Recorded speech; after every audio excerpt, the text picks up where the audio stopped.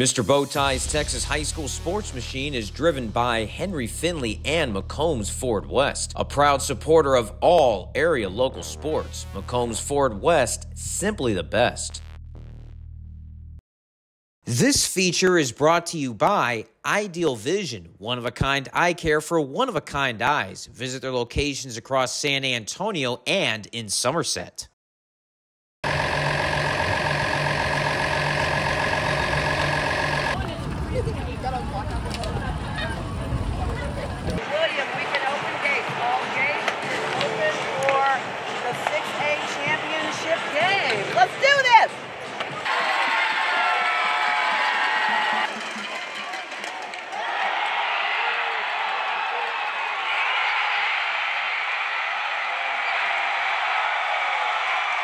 I just saw it fat and I put bat to ball and I knew as soon as I hit it that it was going over, and I can't even explain how I feel right now.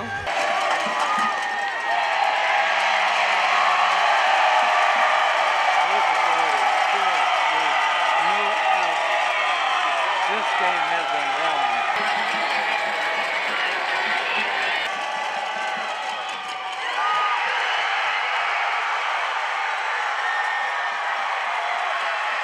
It's just fight and passion. That's what we're known for. I mean, we've said many a times in many other games, the game isn't over until it's the very last out. So when we had our bats back, we just knew instantly, I'm like, it's ending right here. It's not going to extra innings. Rattling her basically was very important.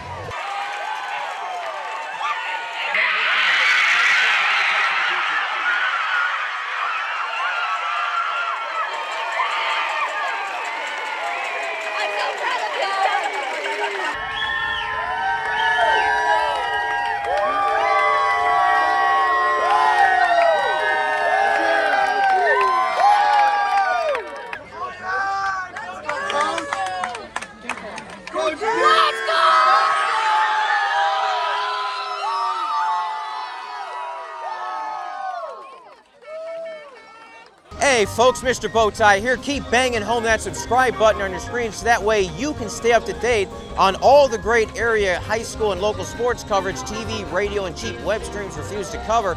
And check out my Twitter at Mr. Bowtie 1982. It's fast, it's free, and the UIL will love you if you do it. Thanks so much and enjoy the show. The O'Connor Panthers have a chance to do something never ever done before in Bexar County, and that's win a softball state championship. To do it, they'll have to get past Mansfield Lake Ridge.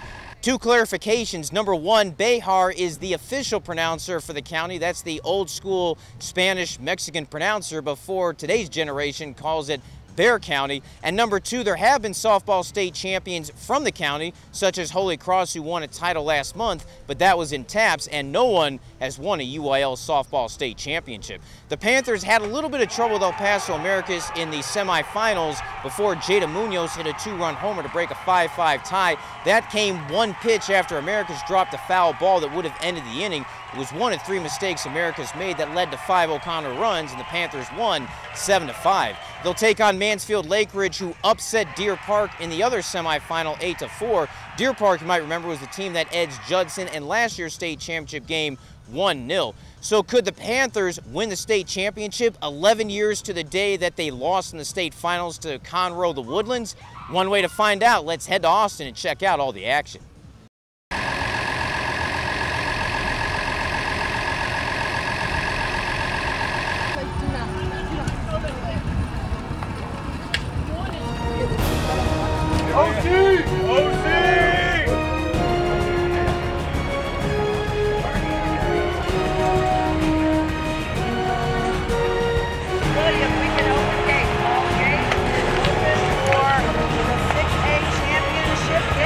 Let's do this!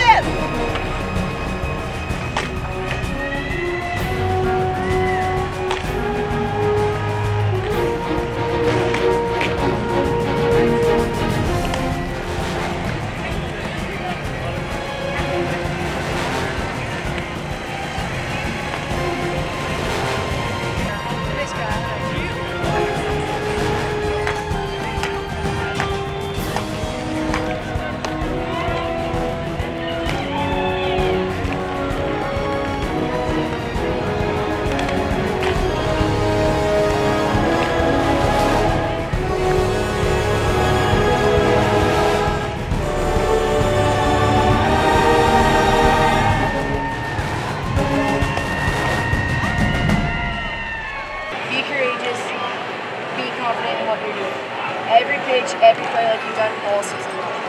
You guys, I love you. I'm so proud of you.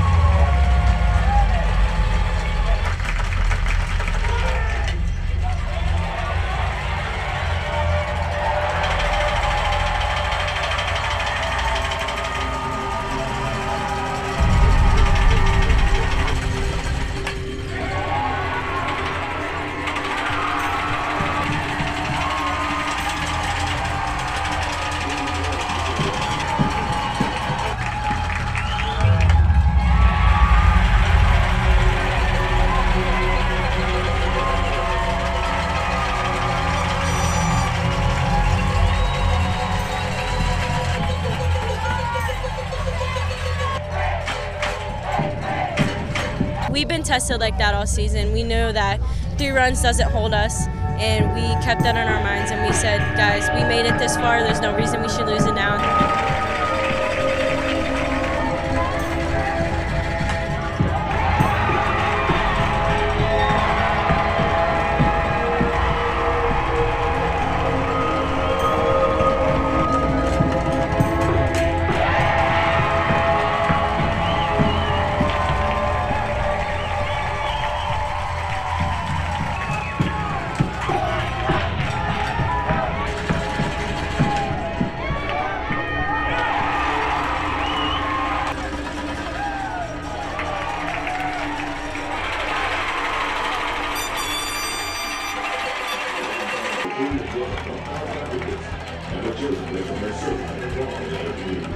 Congratulations to this year's AJ Scholarship winners, and a special thank you.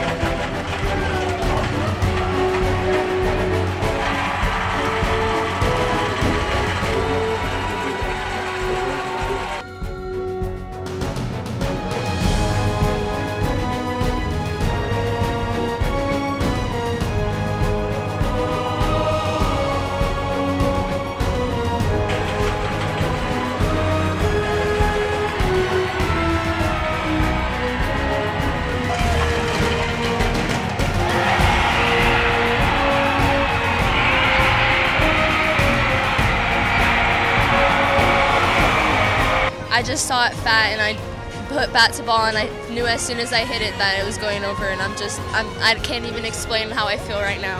Rattled her up, and I mean, we had good pitch selection, and just rattling her basically was very important.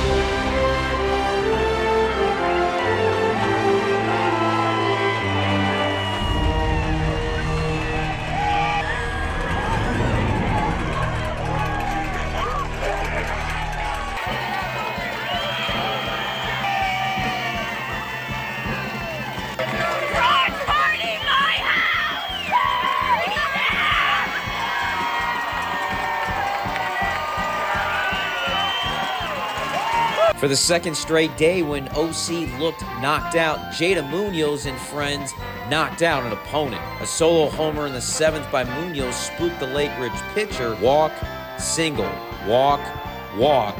And that's how the state championship was won, and O'Connor's first ever team title in anything.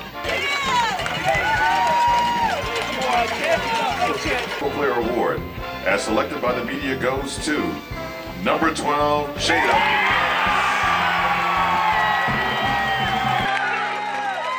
The Panthers of North.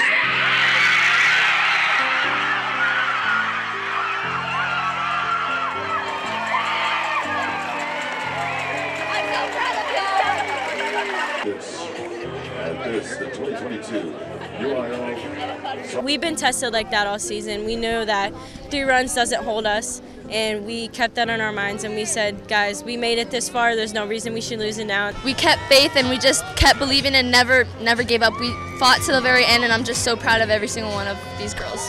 It's just fight and passion. That's what we're known for. I mean, we've said many a times in many other games, the game isn't over until it's the very last out. So when we had our bats back, we just knew instantly, and I'm like, it's ending right here. It's not going to extra innings. No matter what, we always pull through. We work together as a team, and every time we get bases run, we always score them in. And even when they get 3 runs in the beginning, it's only the first inning. We still have the rest of the game, and that's what we do. We come back. I think I really just trusted my defense. I know they're behind me, and just trust, really, like just believing in myself, believing in them, knowing we just have to get out of the inning and we're going to score next inning and we're going to win. And that's what we did. The girls that don't play, the girls that do play, the ones that DH, I mean, it came together as a team, and we rattled her, and we got what we needed. I didn't even go to second. I just instantly ran home because I knew AJ was not going to swing. I mean, we could all see that pitcher was flustered, and we just knew it was like either AJ's hitting it or we're scoring on a walk. I mean, it's tough, it's pressure, but it's all about patience and energy is what got us here. The Panthers are 4-0 lifetime in the semis or finals whenever they hold a lead. It's the first Bexar County UIL softball state championship, and it came exactly 11 years to the day after O'Connor lost in the 2011 state championship game to Conroe the Woodlands. As I mentioned, it's their first team title in any sport. Their rival Brandeis won their first ever team state title, if anything, back in November in volleyball. Oh, by the way, both UIL softball playing schools that have an apostrophe in their name won a title. DeHannis in 1A and O'Connor in 6A. Reporting from Austin, I am Mr. Bowtie.